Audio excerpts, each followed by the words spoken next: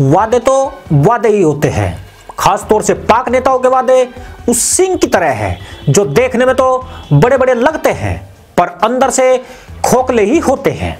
यानी पाकिस्तान के पीएम इमरान खान के वादे और सिंह में पूरी समानता है। उन्होंने करतारपुर कॉरिडोर को लेकर जो दावे वादे किए थे उसे बाजवा एंड कंपनी ने रद्दी के टोकरे में डाल दिया है।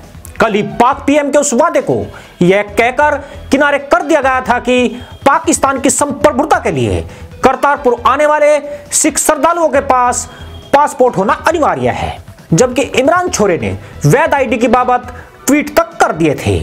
अब बाजवा जमूरे ने यह कहकर अपने पीएम को ही आईना दिखा दिया है कि $20 का शुल्क 9 नवंबर से ही लिया जाएगा।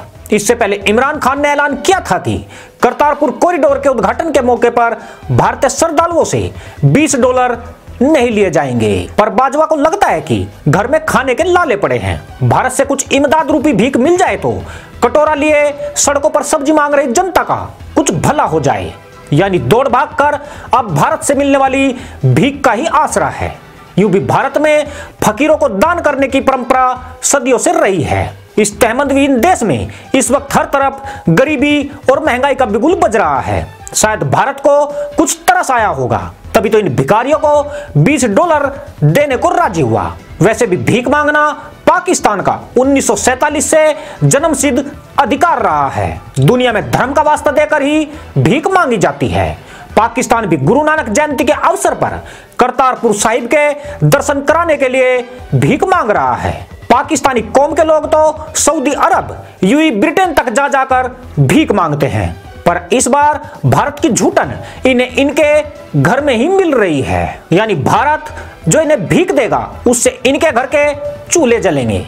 वैसे भी यह दुनिया का एकमात्र मुल्क है जो किसी धार्मिक स्थान में प्रवेश देने के बहाने सेवा शुल्क वसूल रहा है, वह भी उस देश से जिससे लड़ने के लिए घास की रोटियां खाने की बात यह करता रहा है। इसका मतलब यह है कि अब घास खरीदने के लिए भी इसे भारत के पैरों में गिड़गिड़ाना पड़ रहा है। इसलिए भीख का नाम इसने सेवा शुल्क रख दिया है। दरअसल करतारपुर साहिब के लिए यात्रा शुरू होने में चंद घंटे ही बचे हैं, मगर पाकिस्तान की पैंतरेबाजी है कि खत्म ही होने का नाम नहीं ले रही है। इसके लिए इमरान खान की विश्वसनीयता को भी पाक सेना ने उरे परे कर दिया है। इससे यह साबित भी हुआ है कि पाकिस्तान में इमरान खान केवल एक कठपुतली से ज्यादा कुछ नहीं है। न उनके फैसलों की कोई अहमियत है, न उनकी जबान की। यहाँ सब कुछ पाक सेना के हिसाब से चल रहा है। संभवतः यह दुनिया का वह पहला मुगल छाप देश है जिसमें वजीर आजम के पद की कोई गरिमा नहीं है। यहाँ सेना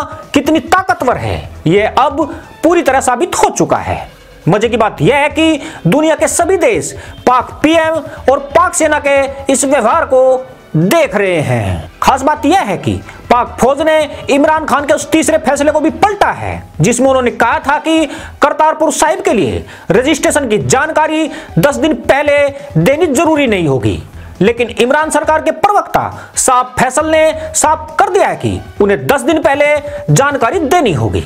यानी भारत सरकार भारतीय श्रद्धालुओं की लिस्ट पाकिस्तान को 10 दिन पहले भेजा करेगी।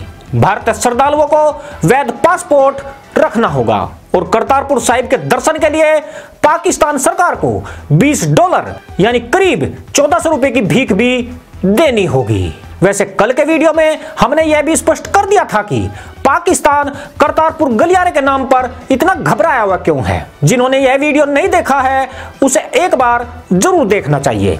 पर फिलहाल पाकिस्तान के पीएम की गलियों में फौज द्वारा किए जा रहे गधैया नर्तक का आनंद केवल भारत ही नहीं पूरी दुनिया उठा रही है। हो सकता है 48 घंटों के बाद यहां तहमंद लहराते हुए भी नजर आए। आशा है दोस्तों वीडियो पसंद आया होगा, आपसे शीघ्र भेंट होगी। तब तक के लिए अनुमति दीजिए। जय जवान, जय किसान, जय हिंद, वंदे मातरम।